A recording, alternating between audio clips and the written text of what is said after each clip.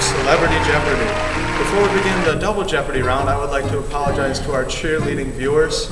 We should have known that having a category called halftime performers would lead to some very offensive accents by our contestants. That said, let's take a look at the scores. Sean Connery has -1 million. Christina Aguilera isn't doing so beautifully. And Bruce Willis has 0. Mostly because we cannot hear him well enough to know if he's right or wrong. Let's get started. Christina, pick a category. I'll take newspapers at DGS for 200. This newspaper at DGS prints an issue every month. I don't really know, but I am beautiful in every single way.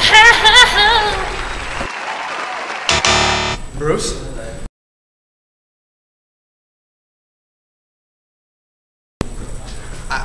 I'm sorry, we just can't hear you. Sean, why don't you pick a category? Yes, I'll take Speedo farts for 400. That's speed of art, Mr. Connery. We're just gonna move on. This was a tribute to Paul Walker of Fast and Furious. Bruce? Zed's dead. Zed's dead. We're just gonna say that Bruce said, "What is see you again?" Good job, Bruce.